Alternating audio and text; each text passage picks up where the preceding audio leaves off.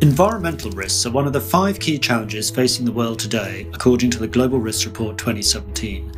Many of them are closely interconnected with other major risks.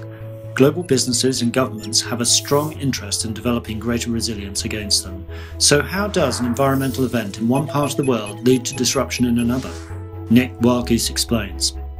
Let's take Thailand as an example.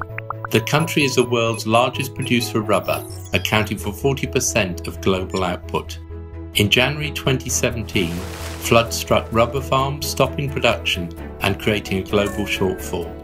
As demand outstripped supply, the global price of rubber hit a 4-year high. So what can businesses do to make their value chain network more resilient? 1. Need to know where their value is in the supply chain. 2. Understand how their value chain is exposed to flood risk in that location. 3. One must determine their resilience. From financial to social, each community can enhance their resilience to flooding by following the Flood Resilience Alliance's 5 C's and 4 R's. This framework allows resilience to be defined and measured, helping to achieve sustainable and positive change. For businesses in Thailand, this meant many improved their infrastructure by increasing flood defences. Environmental risks not only impact the business world, but also our lives.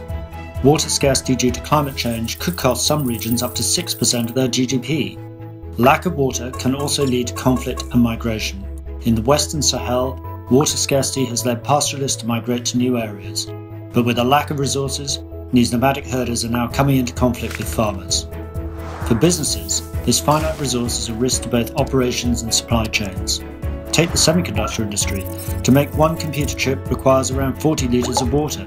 The top 3 manufacturers of chips are in California, China and Taiwan, with factories situated in drought regions. For corporates to mitigate the risk of water shortages, they need to work with governments to build resilience and avoid the worst impact of water stress. To prepare for, and wherever possible prevent future risks, businesses must assess, explore, implement, appoint, identify and collaborate. Business, governments and societies need to work together to untangle the interconnectedness of environmental risks by implementing strategies that promote resilience and mitigating risks in ways that will lead to positive change.